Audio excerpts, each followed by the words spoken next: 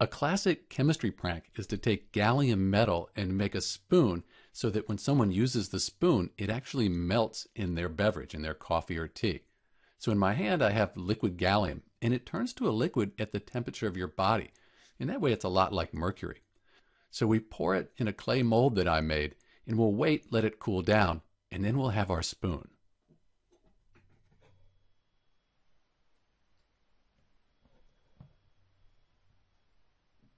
Now that the liquid gallium, it's cooled down to room temperature and it's solidified, we can take it out of the mold, and you can see it's a pretty solid spoon.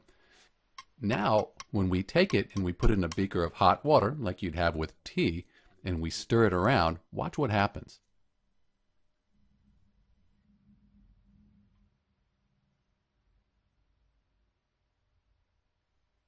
If we had a normal shaped spoon that would be much thinner, the gallium would turn into a liquid much, much quicker.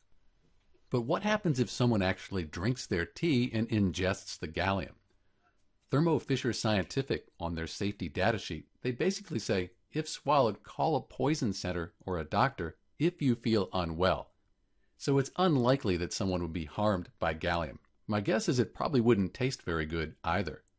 And then there's the fact that the gallium cost me $30, so I'd rather not have someone eat it.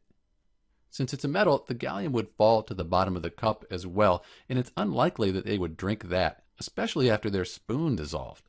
You can get gallium online, 50 grams for about $30, and you can even buy kits to help you mold a legitimate looking spoon, unlike mine.